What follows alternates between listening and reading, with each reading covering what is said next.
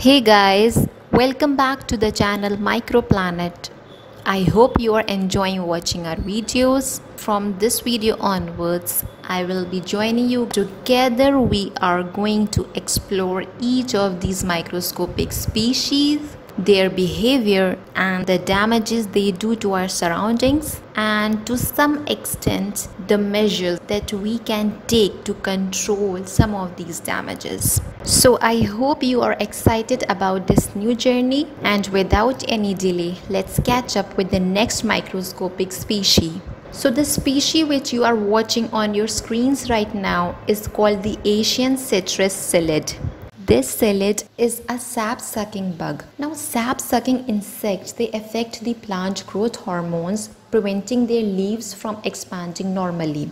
And this is the reason you will find many citrus trees to bear small asymmetrical fruits which are partially green, and hence they become unfit to sell because of their poor size and quality. The most interesting feature about this asiancitruspsyllid is that when it is sucking the sap, it always adopts a head down and tail up posture. As you can see throughout the video, this is the most distinctive character. Okay, do you know their females can lay up to 800 eggs in their lifetime? I hope you guys enjoyed the video. So see you in the next one. Till then, take care, have a good time, and keep watching and sharing. And yes, don't forget to subscribe to our channel Microplanet.